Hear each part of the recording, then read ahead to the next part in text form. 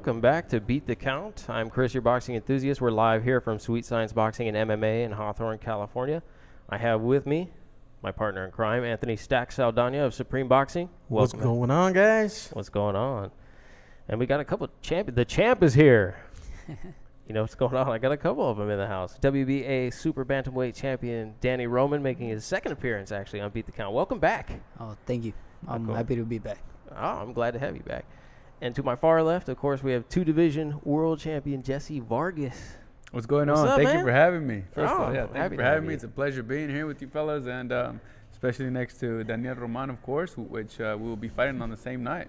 Yeah, that's right. So you guys on April 26th, right? The April 26th at the Forum in Inglewood, right here in Los Angeles. Yes. We'll be fighting the same night, but not against each other. Not against each other. Make Yeah, that clear. there's a little bit of a size difference. A little bit of size difference between you guys. But he's in a good fight. I'm looking forward to it, and I'm looking forward to my fight as well. It's going to be a good night of boxing. So everybody tune in April 26th on DAZN. On DAZN, that's right. So this is your debut at 154. It is, yeah. Okay, against Humberto Soto. Against Humberto Soto. It's actually a catchweight, 151, but it's already considered at 154 division. And I'll be going up to 154 in the next fight. You know, this is, God willing, everything goes as planned, which that's what I'm preparing for.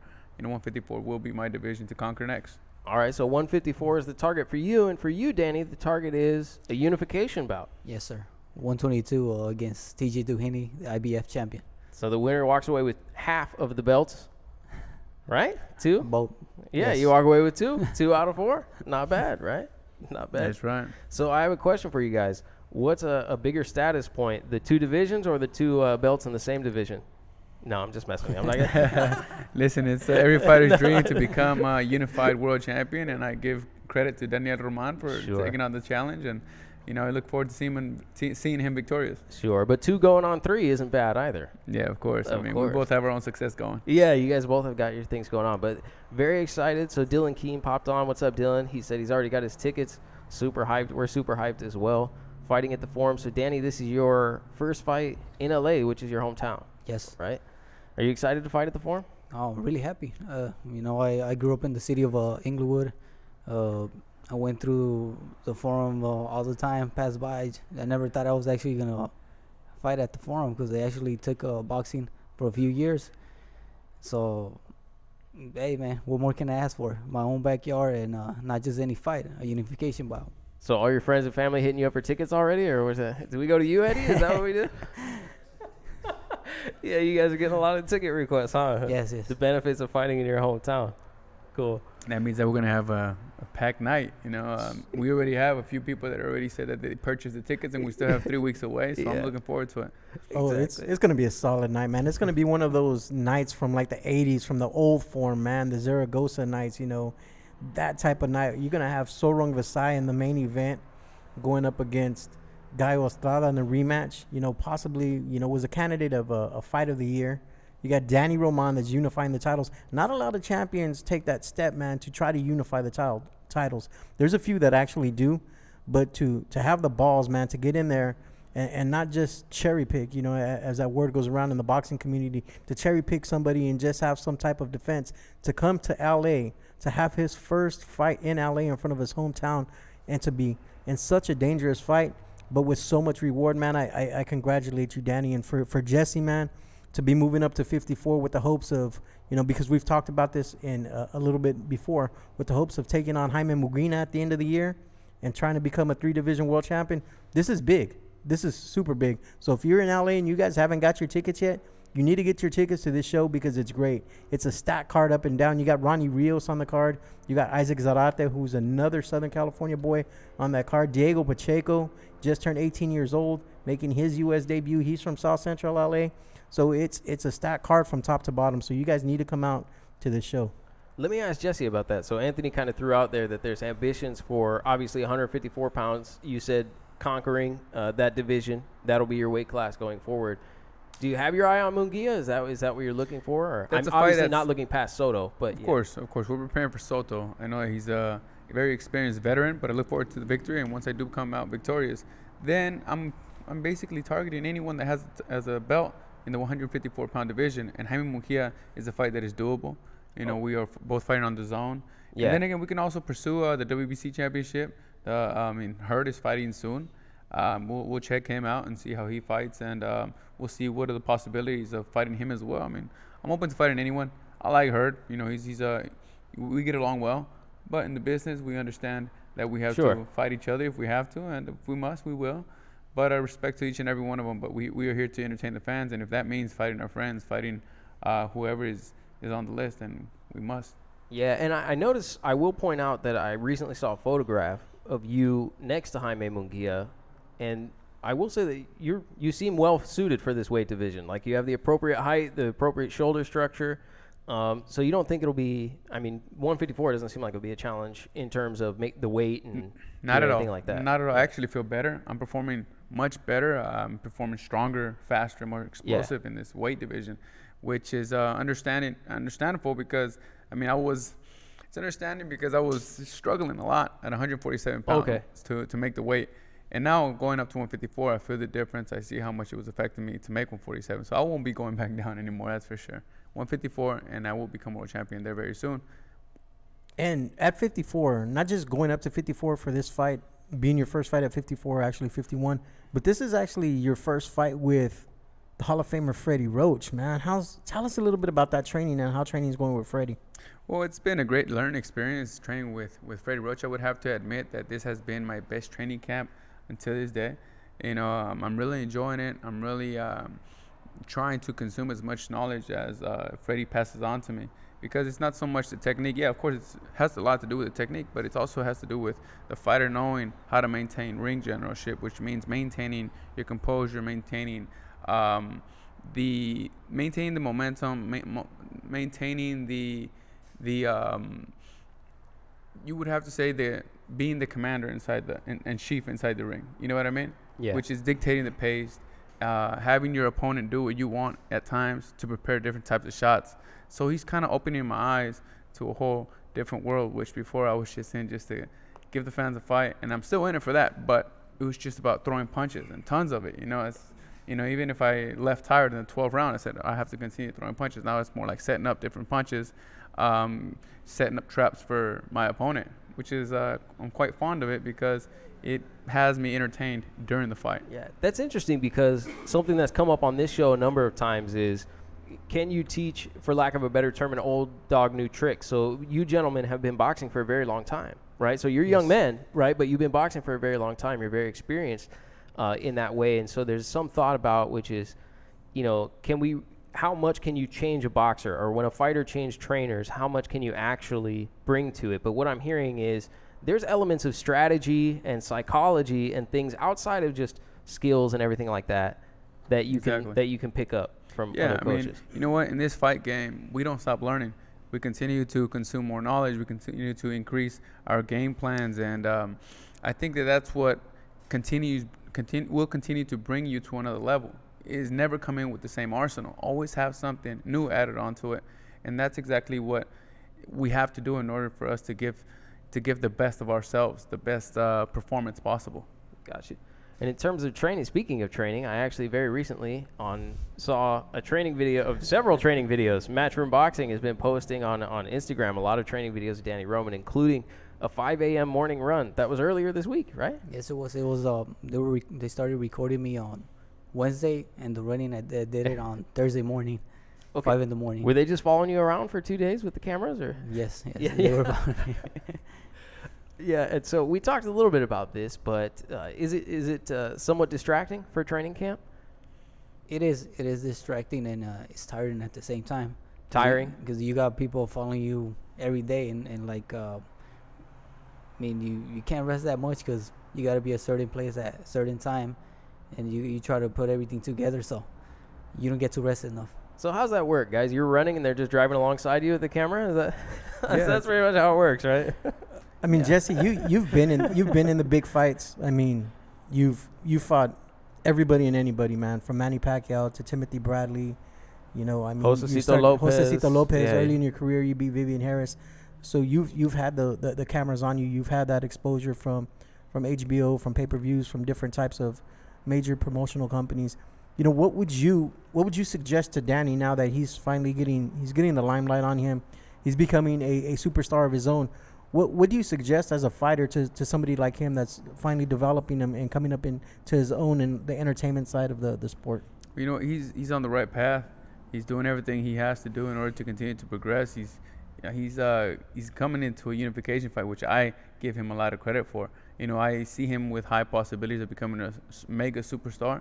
He just has to continue doing what he's doing, working hard, staying disciplined, make sure to condition properly, and to continue to elevate his game. And that will come with experience. With each and every fight, he's going to be better and better. And I believe that he's one of the most fan-friendly fighters out there, and he's a superstar to come. I mean, everybody will see him. I mean, he's becoming a superstar now, but he's growing even more and expanding. I think this is an interesting point for both of you. Maybe both of you can comment on it. But in the media, you'll hear people a lot talk about the moment, right? And what they'll say is, "Oh, this moment may be too big for a fighter." I don't know if you guys have ever heard someone refer to it in that way, but "Oh, this is a step up, and the moment may be too big. The lights may be too much. There's too big a crowd." As people who are, in your case, Danny, now experiencing that and coming into the moment, being the show.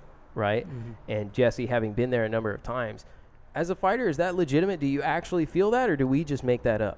You know, is that something that doesn't really take place? It depends on each and every fighter. I mean, there's a lot of fighters that they don't show up as soon as the major lights turn on, you know, because when you're on your big stage, things change. You know, you have people screaming, and it's actually the crowd's going wild from the beginning. You're walking out, and some fighters get shocked by it, and they don't perform as well.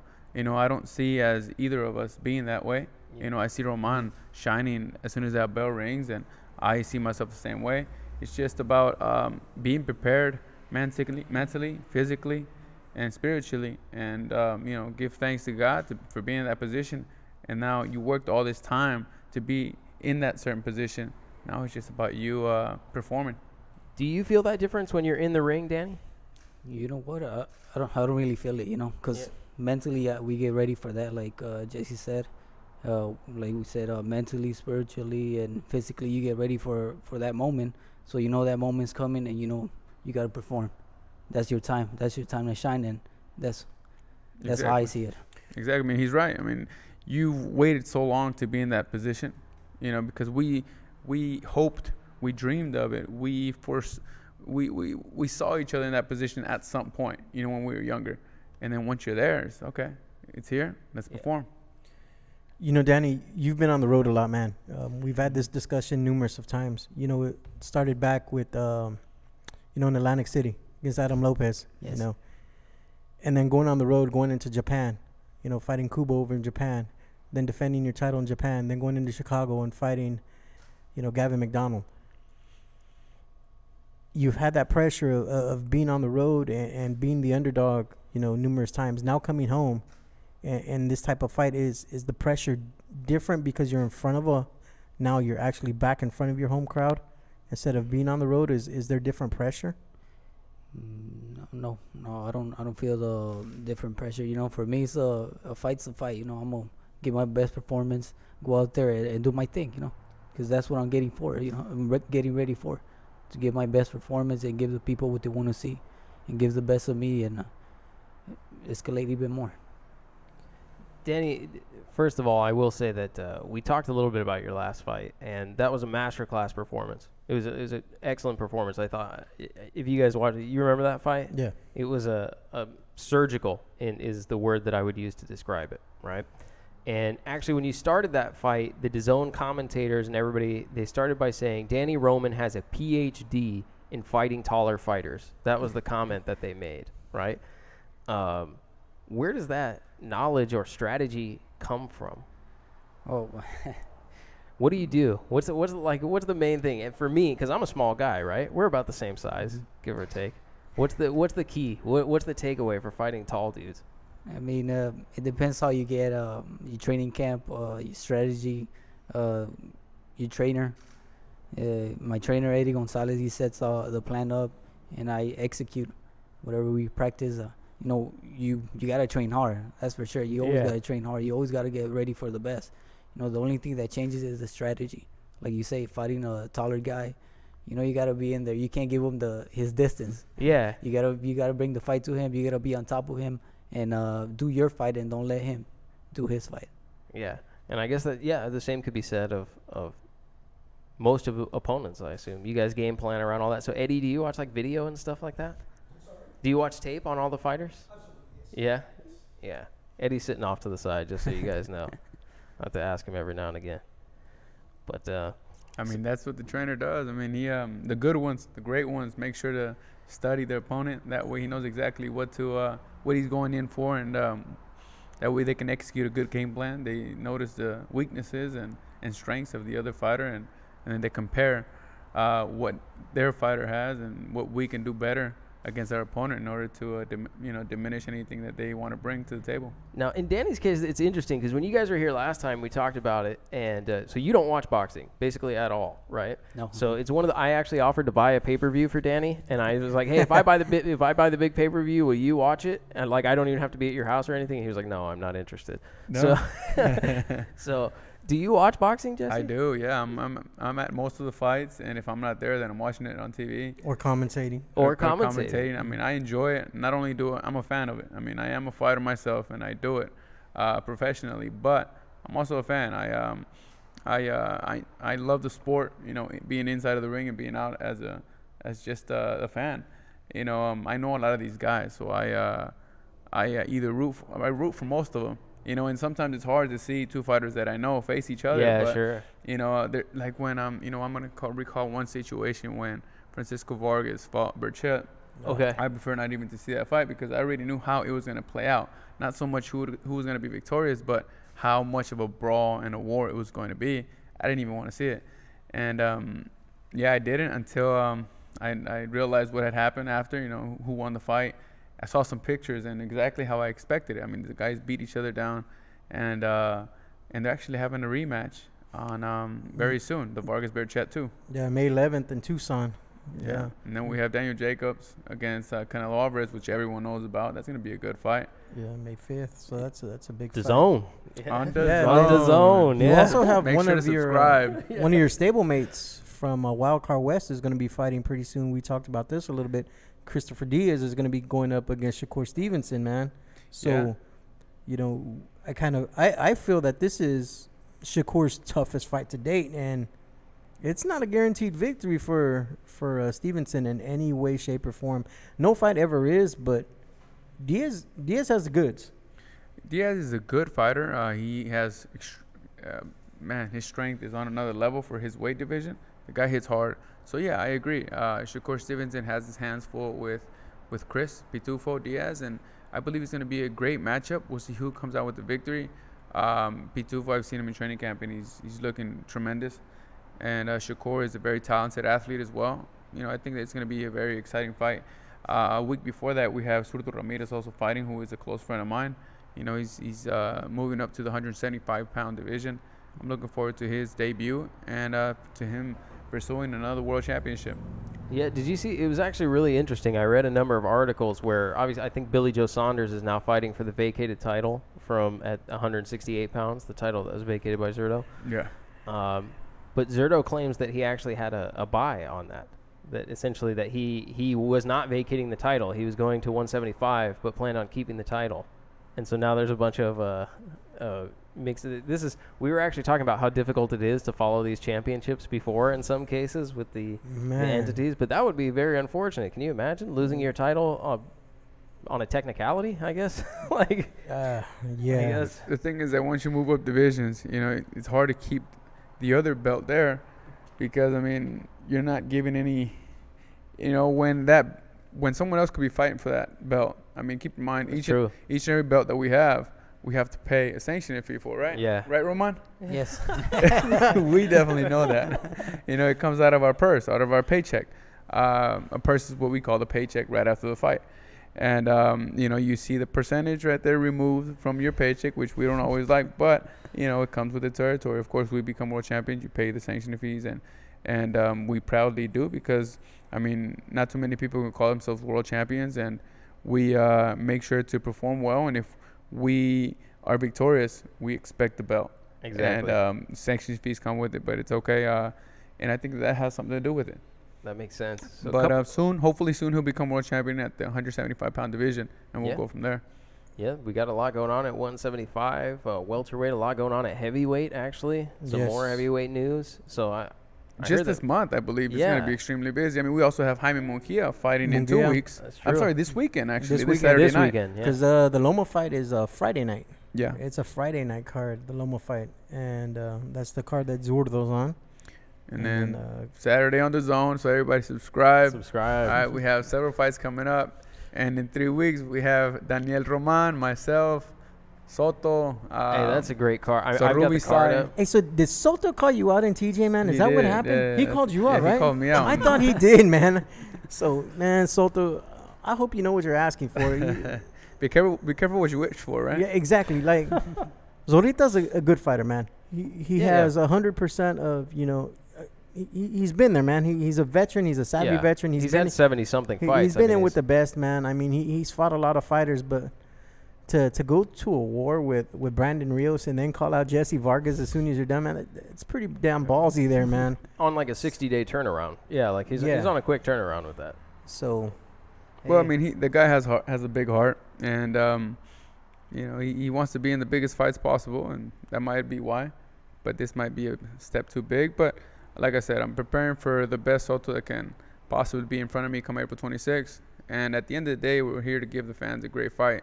And he always comes to perform and give the fans excitement. So I'm sure the fans are going to get their money's worth. Yeah, make sure to buy your ticket. Yeah, because no matter what, Soto's still a former world champion, man. He's been a two-division world champion. Definitely. So he's been in there. Like I said, he's been in there. So he's extensively experienced. You can never look past these guys, man. You just don't know what's going to happen inside of that ring.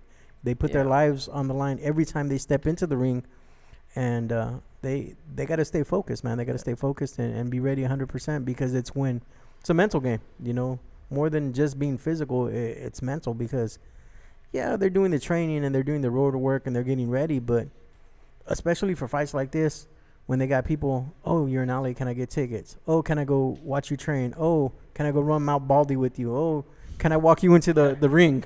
I don't think nobody volunteered so far to go run at Mount Baldy. I was gonna say, if people ask you to go run at Mount Baldy. So you know, there's a lot of extra mental pressure going on there too. So you know, it's like I said with Jesse, I think he'll be 100% focused and ready for Soto, man, and then you know, with bigger things coming at the end of the year.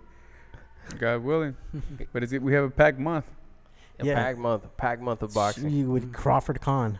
Crawford and Khan on pay-per-view, ESPN pay-per-view. Was it next Saturday? You got Clarissa Shields and Christina Hammer going at it. Correct. Kid Chocolate against Truel. Yeah, Caleb Truel. So you got that fight. You know, I mean, it's just one weekend after another where there's 2 or 3 fights going on at the same time. You know, and then you have the day after they fight, you have the WBSS with the Tete and Donaire going at it, and then you have Regis going up, you know, fighting too. So it's a packed month, you know, going into May, going into the biggest boxing month, you know, one of the busiest boxing months. Yeah, I feel like when we started this show, you really only had to worry about watching boxing on Saturday to prepare for the show on Sunday. And now you have to watch boxing basically from Thursday onward. Yeah, like, that's Thursday, Friday, Saturday. And sometimes while I'm doing the show, there's like fights on Sunday. On Sundays, yeah, because PBC's been having Sunday cards. What was it, a couple months back when we were in here, and then as soon as the show was over, we started watching the Jose Ramirez, Sean Cepeda fight. Yeah, we were watching it right after the show, yeah. Exactly, Sunday card. Luis Colazo was fighting while we were on the show, yeah. Very difficult. Boxing is alive and well, my friends. Exactly. Okay? Exactly. And we have 3 fights this month just on DAZN. So make sure to subscribe. And, of course, we have the Canelo Jacobs fight May 4th. Like I said, April 26th, you're going to have us. And also you have May – when do we have – May 11th, we have the Vargas Berchet, right? Yeah, May 11th. And there's 2 rematches. It's the Vargas Berchet rematch, and then you have the Dog Bay rematch against Navarrete that same night with – you know, which is some interest to you guys, I imagine. Exactly. Yes. Eddie will watch it at least. I don't think Danny's not going to, but Eddie's going to watch it for sure. But a couple of things real quick. Randy Thiessen said, so cool to fight in your hometown. So that's a shout out for Danny right there. Main event Mark, thanks for jumping on. He said it's awesome. Hit the like button. I agree. Definitely. Go ahead and like it. Chase Athletics wants to know, Danny, how old were you when you started boxing? I'll say like around 6 or 7. Jeez, that was a long time. It's when they took the soccer ball away from you, right? Right? Yeah, I was playing soccer. Kid had the ball. He took away the ball. You know, my ball, my rules. So I got the ball, threw it over the fence, and guy ended up getting beat up because of that. And that's how it all started, man. That's how it all started. No more soccer. You're gonna catch these hands now. He said no one else will be beating me up anytime soon anymore. He said, Eddie, come show me how to fight, Eddie. How old were you, Jesse? I was 8 years old. You were 8? Yeah, 8 years old. So just around the time that Roman started boxing himself. Exactly. And thanks to that, we're in this position now. You know, we started dreaming as kids, and now we're looking forward to accomplishing other goals that we have in mind. So, Jesse, there's another question for you, actually, also from Chase Athletics. He says, a big fan, constant professional. What business advice would you give to young fighters? Business advice that I would give to young fighters: invest your money properly, save your money properly, take your time, be patient when it comes to making the money, and also, well, not so much making the money, try and make it as fast as possible, of course, but when it comes to spending it, save it. I mean, I repeated it twice because that's very important. I mean, always make sure that you have a window where if there's a gap that you are not training or not fighting, you have money to spend. You know, and that's very important. And once you are saving a decent amount of money, then I'd say invest it in something that you see that is smart. Don't ever trust anyone else with your money. Make sure that you make your own decisions. That way you don't ever regret any the decisions that you have made.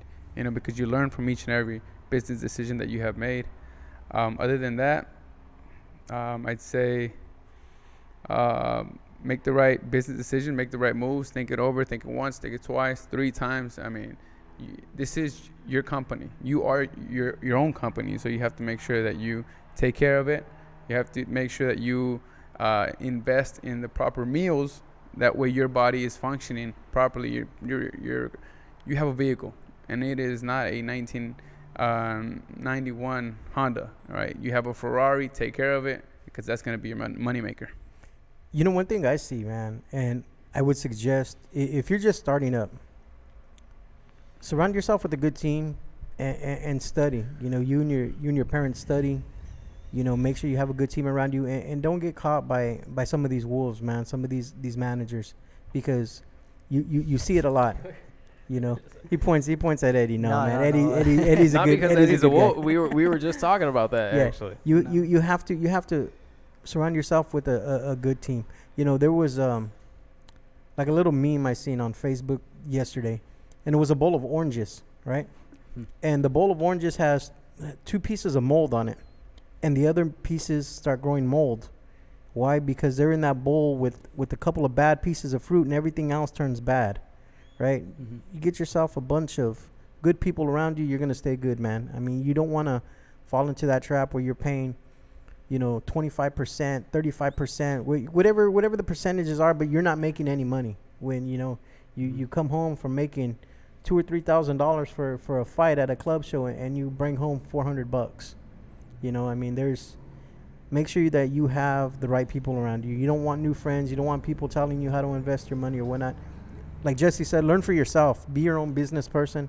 Surround yourself with good people that know the business and people that you can trust. I think that's the main thing, is make sure that they're people that you can trust and people that you know.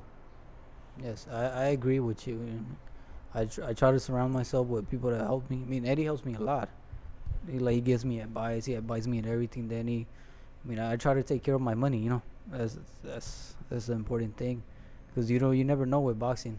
It might be the last fight, or you might not. It's come dangerous, out. Right? Yes, I seen some kid, man, on Instagram, a fighter, and he had fought a fight, you know, and I'm not gonna say no names, but then 2 days later he's wearing like a $2,500 or $2,600 pair of tennis shoes, when I know damn well he didn't make that much money on the fight.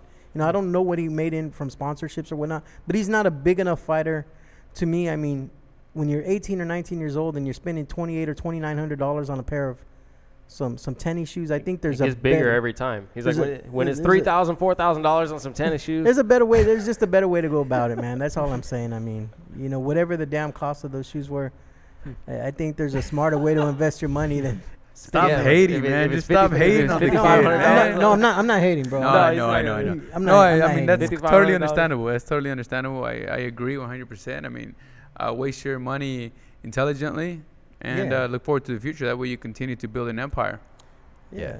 And also take care of your temple, right? That's like one of the other things that you were talking about, right? And I think that's one of the key things. You have to really take care of your body. I think today, you know, the modern athletes and the standouts are people who are sort of constantly, not necessarily in training, not in just training camp, but they're right? very disciplined in terms of, you know, diet and training. Yeah, so they're in the gym even if they're not like in a training camp That's what I mode. was telling Danny right now when I walked in, man. I'm like, what are you weighing, Danny? 130 already? You know, he looks like he's ready to go for the fight tomorrow. You know, if you're a pro fighter, you should be walking around, to me, no more than 12, 15 pounds heavier than what your weight is. You know, I mean, Danny's stay in shape. You know, don't. Yeah. Too many people blow up, man. I mean, the day they weigh in and then the next day they're 22, 24 pounds heavier than, you know, you see them a week later at the Laker game eating nachos, drinking a big old 44-ounce soda. So, I mean, I don't know. I guess it's about staying disciplined, right? Yeah. Staying disciplined and also knowing what everyone is around for, knowing who's going to benefit you in what way when it goes to taking care of yourself and your business, knowing who can continue to help you progress, who can take you to another level. Surround yourself with good people. The same thing that Roman just said. Yeah. You know, we can't stress it enough. So George Mitchell jumped on. Shout out to George Mitchell. George wants to know, what do you guys think is the oldest you can start and have a good professional career? So how old can I start and actually have this is kind of, there's a lot of subjectivity here, George. Like, it depends on what you consider a good professional career. Like, for instance, if you can provide for your family, I would say that's a good professional career. But if you're talking about world championships, then you probably need to have a little bit more experience under your belt. But I'll still pose the question to you. What's the oldest that you guys can reasonably start? I mean, you guys have been boxing since you were children.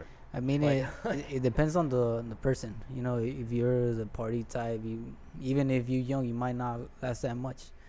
So it depends on how you take care of yourself and like how you perform too, because you gotta listen to your body. I mean, you get to a certain age, I believe, and your body ain't responding like how it was a couple years back. Yeah, I think to that point, like Sergio Martinez got what's considered a late start in boxing, but he was also already a world-class athlete. Like, he was like a cyclist and was constantly in shape, was already doing all of these things. So to Danny's point, like, you may, or sometimes particularly at heavyweight, you get converts from football. You see a lot of dudes who played like college football and stuff like that who will convert and become boxing and experience some levels of success. Not necessarily at the highest levels, but, you know, what I would say are successful careers. But again, they're also already world-class athletes starting in their 20s. So it's not like they started to your point, like a name partying. that comes to me is Bernard Hopkins. Yeah. You know, he started in his 20s, and I mean, sky's the limit. It's just a matter of how much do you want it.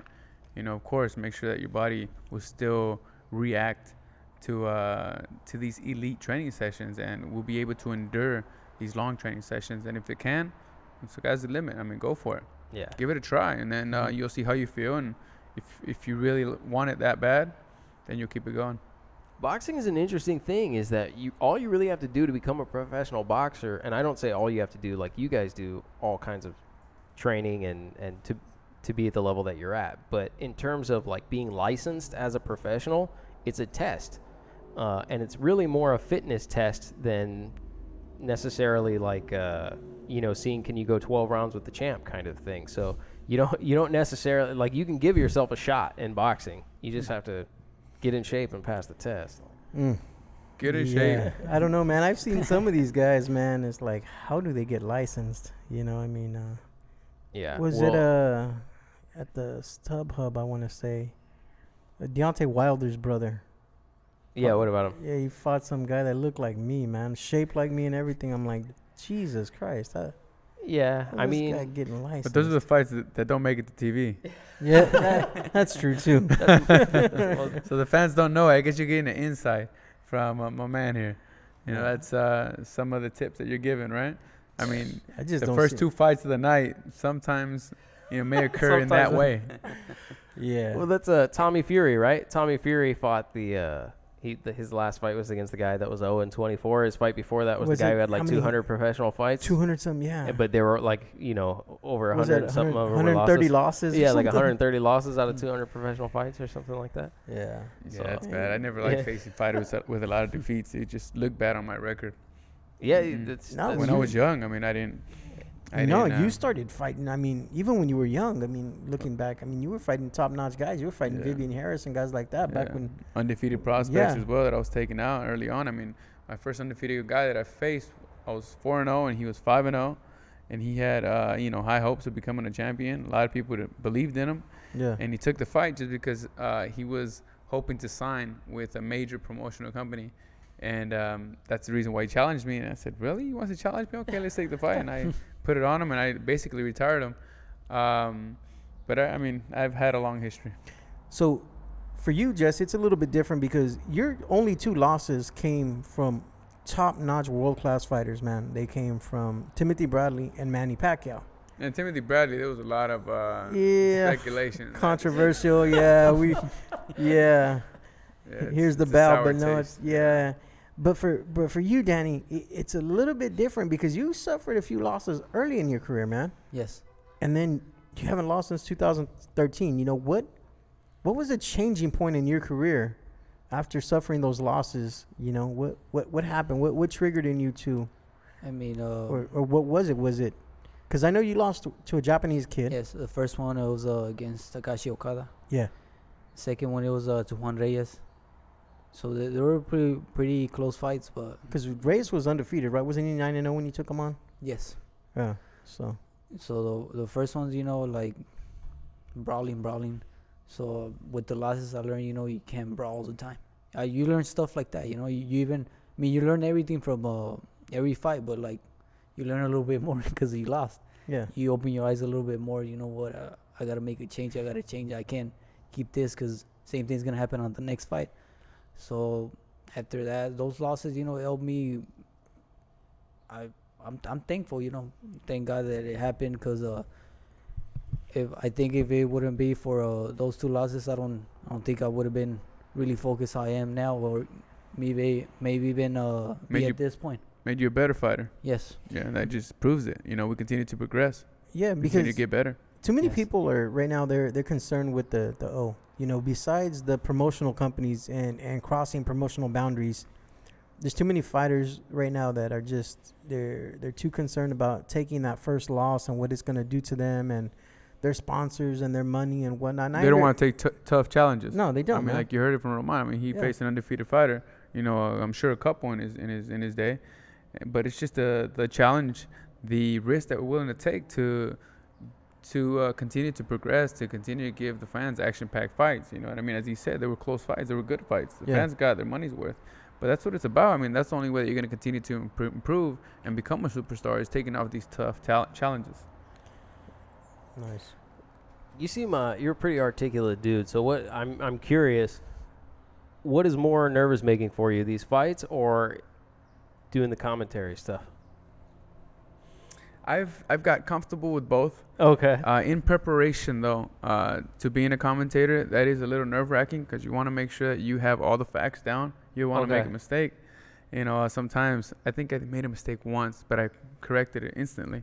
I think I said the incorrect number of knockouts that one of the fighters had won by in the first round. So in the first round, I think he had won three fights. Yeah, he had won 3 fights by knockout in the first round.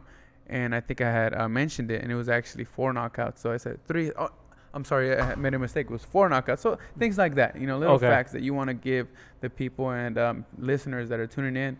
You don't never want to give them the wrong information. Yeah. So that's what gives me a little nervous. How the hell do you do with all these Eastern Europeans and these last names, man? You repeat it over and over and over again. You ask them. Just practice, man. You just practice it. I mean, and then if you got to ask Siri, you'll ask Siri. See, in both cases. This is what the phone's for every now and then. In both the fight. How you say Bosnik? Yeah, exactly. In both the fight and on the mic, it's just about the preparation. Stacks gets everybody's name wrong. That's why he asked. I don't think he could say any Russian fighter's name right. No, none. You said it right. I mean, we have to prepare for each and every subject that we're pursuing. Exactly. It's all about preparation. Oh, man. In terms of your box tricks, I had asked you guys beforehand. You guys were just talking about your past and fighting, and you had mentioned fighting a guy who was undefeated, and Danny, you talked about some fights early in your career.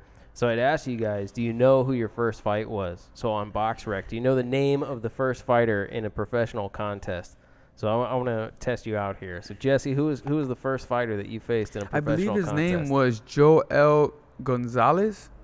Joel Gonzalez? Let's see. Pretty sure. Joel Gonzalez. Okay, good. Look at that. And he was undefeated. September 2008, he was 1-0. He was undefeated. Pretty good. Danny, Eddie, do you guys know who the first fighter you It's just, you can say the first name Christian. Let's see. First name Christian. Let's check it out. Christian. Yeah. Christian he was right, Cruz. Christian. He got it. Yeah, Yeah, you see that? 2010, October got it. 2010. Yeah. All right, you guys Double are tree. on top of it. Yeah. You guys are on top of it. I mean, that was a decent record that he had, too, for the first fight. 3-1. 3-1, His yeah. pro debut. Yeah, in Ontario. Yeah. Ontario, California. That's interesting. Worked your way up through the Thompson promotions, man. Yes. You guys have good memories, dude. Yeah. Most of my fights they were done at Thompson, Yeah. Ontario, Corona. So yeah. All the early fights before you took your act on the road. Yes, before I started going on the road with Adam Lopez. Yeah. That was the first. Atlantic City. Atlantic City, yes. Got New no Jersey. respect from the East Coast biased announcers. None whatsoever. Everybody had Danny losing except me. I said Danny's gonna stop him. They were on Adam Lopez's high horse, man. At the time, Adam Lopez was undefeated, and to those announcers, he was just the next best thing since sliced bread, man. And Danny went in there and put an ass whooping on him. Took over. What's Yeah. up, Iconic? Iconic jumped on. They said, "What's up? Beautiful day in LA. Time to." Yeah, I agree. It's very nice out today. Actually. So we got to hear Not bad. what they said in the interview with Roman Oh, who? Man. in that fight that we were just talking about. Oh, the fight we were just talking Oh about. yeah, man. I We'll have think you gotta hear the commentators, bro. Yeah, you gotta, Yeah, you you gotta go back hear and it. watch. Go back and watch the fight with them, and those Showtime commentators are something else, man. It's just like, hey, it is what it is. But yeah, I was pretty stoked when he got that W, man. It's got to be difficult as well, though, because there's some natural bias that's going on. You know, as you're sitting at ringside, you're supposed to act as though you don't have a preference or you don't have a favorite. But the truth is, everybody's got a preference. We've all got favorites. There's the guy that we like to watch. There's, the guy that we want to win and stuff like that. So sometimes it has to be challenging to be in that position, sitting at the table. You know what I mean? And you know what? It's tough when you have the commentators on one side of the ring only, and they don't acknowledge what's going on from the other side. If the other opponent just landed a 3-4 punch combination, guess what? They don't talk about it. They just talk about how the other fighter had a good training camp according to his trainer, and you don't hear that. You don't hear what they had to say because it's just one-sided. They're on one side of the ring, and I'm hoping that he comes out with the victory. That's why I just pay a lot of attention to the commentators that are that are in front of the ring, and trying to narrate what's going on. Basically the narrators of the show. And if they're not doing a good job, just turn the volume down, and then you be your own judge. Yeah, exactly. That's something to pay attention to. Me personally, I like to just be truly honest because I am a fighter. I know how it feels to be in the ring, to be in the position where they're not giving you the credit that you should deserve, but they're giving the other guy all the credit. So I'm just, I stay mutual. And I stay in the middle, and I just call it like I see it. Whoever is landing the most punches and the most clean, effective punches, I'll let them know and why. And that's what a good commentator should do. Yeah, because it happened not just that Showtime fight, but the fight afterwards. Fought on a PBC card, and you took on was it Moses Flores? Yes, Texas. And it was one of PBC's fighters, and again Daniel was coming in as their underdog, And Yes. Flores was just gonna take it to him, and I remember you put that body work on Flores the whole fight. I mean, that was a different Daniel. I had seen Daniel fight, and I knew what you were gonna do to Lopez, but when you took it to Flores the way you did, and it seems like for every fighter, Eddie's has your game plan perfect for you. Yes, he does. Depending if it's Sean Kubo, who's 6'2", or you know, Moses Flores or whatnot, it seems like your game plan is always it's set in stone, and it is working out for you guys, man. And Yes. you Thank you. got a good team behind you, man. You're accomplishing a lot, and it's working out for you, man. Whatever you guys are doing, you're doing it right. So just keep up the good work, man. Thank you. And Jesse, man, I know you'll be back in the ring soon, coming off 2 draws, but controversial draws. I think you beat Broner. I mean, it is what it is, but there and then kind of got caught slipping in your last fight. You had the fight. I had it in the bag, and I wanted to finish it. You know, I wanted to finish with the bang. And was that a flash knockdown? It looked like a flash knockdown. It was a flash knockdown. If you call it that, I honestly just Did he felt hurt that you? I wasn't. No, Then he yeah, did then it not. was a flash. No, he did not. I honestly just felt that I was leaning in too much, and when I saw the punch, I just put myself in a bad position when it came to balance. But the fans will call it however they feel it will be, and you know, we'll leave it at that. Yeah. But I'm here to win come April 26th. Did you feel like in the Adrian Broner fight in particular, it was kind of like the only way to get to a draw is to kind of split it half and half? That's probably sounded weird. People are like, yeah, that's how you get to a draw. But I actually mean the first half of the fight and the second half of the fight. So the first half of the fight where you were much more in control and things like that, and then it got a little bit more competitive in the second half, and people can kind of come on and say, okay, well, it ended up as the result Okay, you of just a said it draw. right now. So I was in control of the first half, right? So that's automatic. Definitely. You put that in the bag, right? Exactly. In the bag. In the bag, yeah. Now give me at least one round. You said Yeah, competitive in the this is- second this half, is- right? Yeah. So I say from 1 to 7, I controlled completely, and then from 8 to 12, it became, you know, some rounds for him, some rounds for me. Yeah. So automatically, first half is mine. You just agreed. Second half, as long as you give me 1 or 2 rounds, that's it. Yeah, that you makes win. it a No, win. no, I don't. But I was in New York, in his hometown, Yeah. in his backyard, so it's understandable. You know what? I'm here now. I'm in a good position. I'm with connected with DAZN. I'm connected with Matchroom Boxing, Eddie Hearn, and I'm very thankful to be in this position. He's a good businessman. He's a straightforward type of guy. Whatever he tells you he's gonna do, he does it. And I only have respect for a person like that Sure. comes and negotiates with you like that. Yeah, and I don't disagree with what you're saying. What I'm saying more is that the way that you can end up with a draw is if you're on looking and you're scoring and you're saying, okay, well, I gave Jesse the first 6, well, now I have to give Adrian the last 6. That's the only way you can end up at a draw, right? Yeah. Do you feel like the second half of that fight was more competitive than the first, number one? And secondly, do you know what caused that, or do you know what changed in the dynamic of the fight that caused the second half to be closer than the first half where you were in control? I got bored. You know, after the 7th round, I said, all right, let's make it a fight. I have this in the bag. Yeah, You know what I mean? That's how I felt. And because I heard some of the fans booing sometimes, you know, because they were Broner fans, and it's all right, let's give them a show. Dude, didn't you watch Tito Trinidad and De La Hoya, man? Come on, bro. Yeah, man, it was. I wanted to get, you know, I've always been a fan-friendly fighter, so the minute that the fans saw it as a one-sided fight. I mean, I knew I had the fight in the bag after the 7 rounds. All right, let's make it a fight. And I stood there. I fought with him because I want to do a little bit of both. I didn't see it as wrong. Now, I'm not happy with that decision because I would have got the nod with the victory. Sure. Well, it's kind of a double-edged sword, though, because you could say you get the nod with the victory, but then people will say, well, it was boring. And you know what I mean? Like you're saying. Like, it was just one-sided. It's boring. Broner doesn't have anything. Boxing fans are fickle, man. They It's tough, man. I think that just fans in general, when it comes to the sport, Yeah, you know, sure. you have to keep them happy, but also make sure that you're in control of the pace. I have that sometimes I let the fans get to me, and I say, all right, let's give them a fight, even though, I mean, the last fight, I had the fight in the bag also. Yeah. Yeah. I mean, keep in mind that in Chicago, where the fight took place, Yeah. Daniel Roman and I fought the same night. Yeah. They show us the scorecards after every 3 rounds. So I knew Open I was scoring. winning. Yeah, it was open Yeah. scoring. I knew I was winning, but I said, you know what? Let's finish it up. You know, this is a war. Let's finish it. And I probably shouldn't have just gone out there and just brawled it out in the last round if I had the fight in the bag. But if you didn't have the warrior spirit, you probably wouldn't be where you were There you today go. either, Yeah, right? there you Like go. you gotta have. That's true. You know?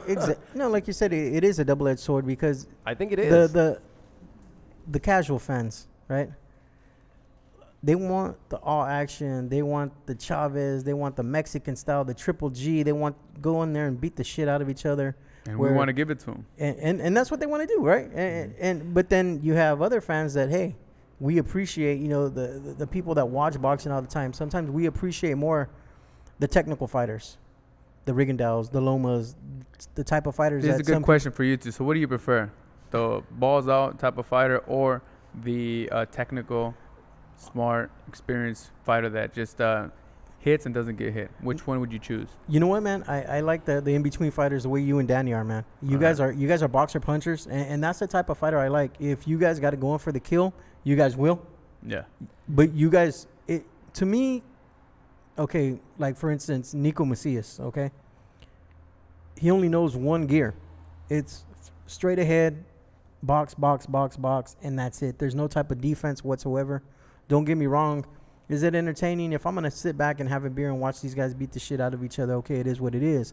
But I'd rather watch somebody like Danny or somebody like you pick somebody apart, and then when you have them, you're just like a lion, and you jump on them, and that's it. Then it's over. You know what I mean?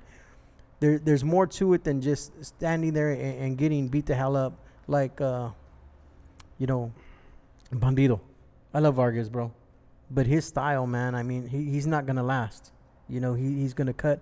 Like you said, they got the rematch coming up, and unless he's completely healed from this plastic surgery that he's had, he's going to cut again, and it's going to be a brutal, bloody war again. And that doesn't mean that I don't like it. I mean, it is what it is. It's just when you get to know the fighters, when I get to know people like you and people like Danny, you know, you want to hope that, like you said, you see him, you know him, you want to hope that the career is going to go a little bit different. But when they only know one style, it's entertaining, but that's not my type of fight. So let me, I'm going to take a less, I think that was a political answer. That's how I feel. I'm going to take a less. I think when you talk about memorable fights, what fights do you remember? They all have the same characteristics. We're talking about, you know, from the Thrilla in Manila up to Mike Alvarado and you know, Brandon Rios. All the way back to like I can name Sugar Ray Leonard, Marvelous. You can name all of them, and they're all dust ups. They're all straight up dust ups, and it's the thing that people, in terms of memorable fights, it's the thing that people remember compared to a fight like, let's say Floyd Mayweather versus Canelo Alvarez, where it's one fighter who's just significantly more skilled and experienced than the other one. It's a one-sided affair to everyone except for one of the judges who was sitting at that table, but everybody else who watched it. The memorable fights come from the mix-ups. They come from the competitive fights. In fact, it doesn't even take great fighters to make great fights. It takes two guys of sort of comparable skills who are in there really throwing exchanges and things like this. And if you have one great fighter and one who's not so great, there's this big discrepancy, and the tag that people apply to it is boring. So what happens is fans will watch a Floyd Mayweather fight and they'll say Floyd Mayweather's boring, right?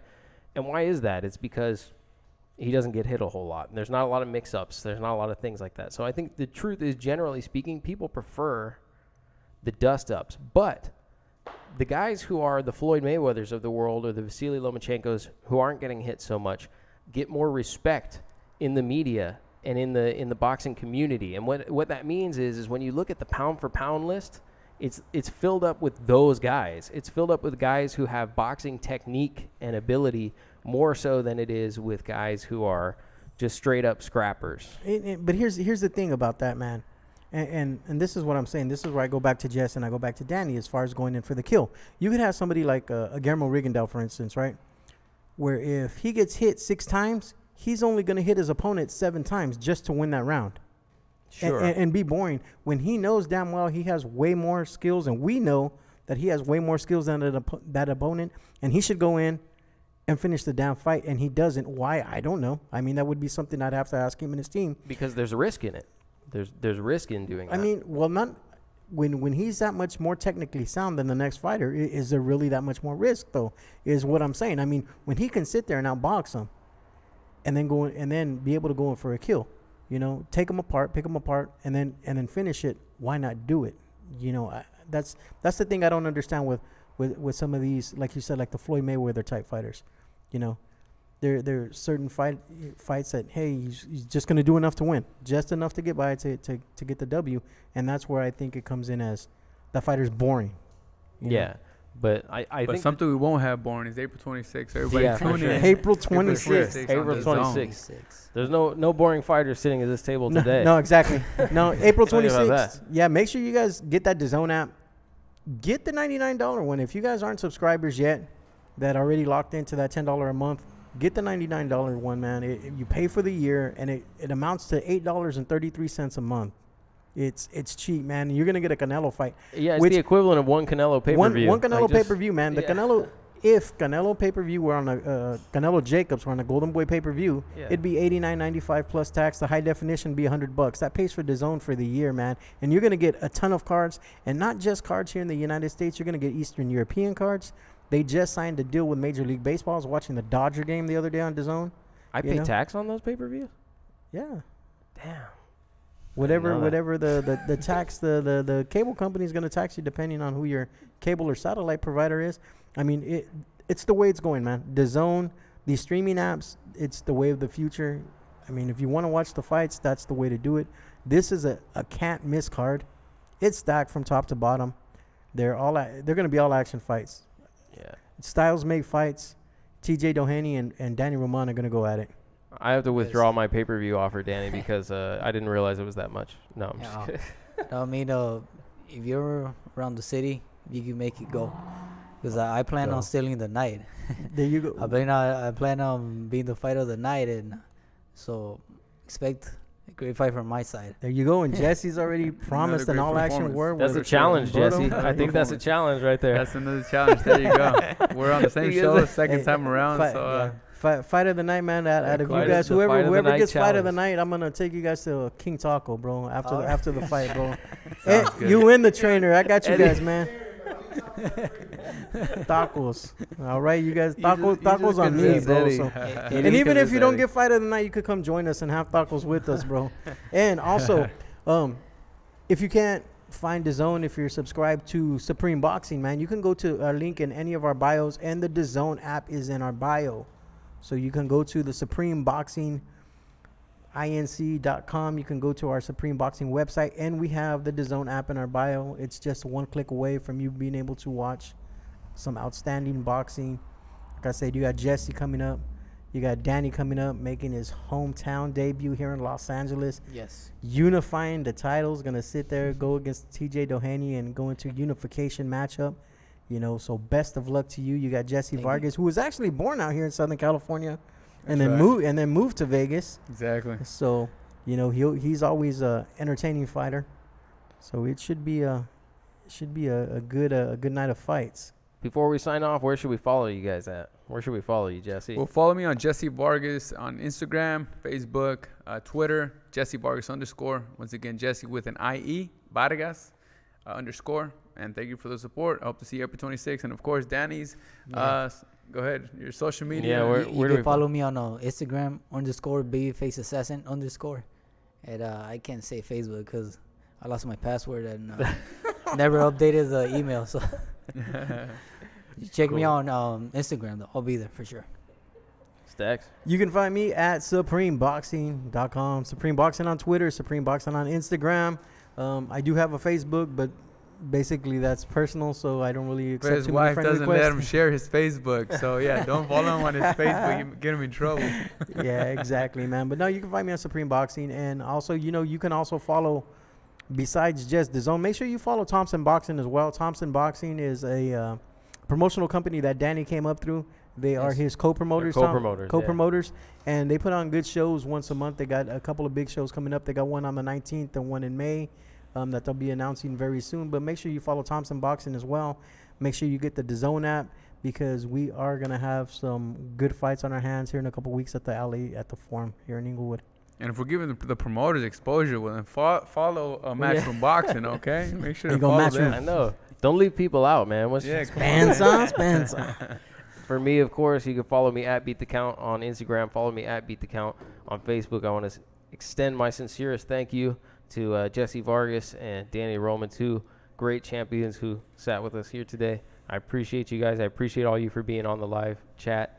That's it. That's all I got. Thank you all for tuning in. Thanks. Thank you. Thank you guys, man. Let's get some pictures real quick. All right.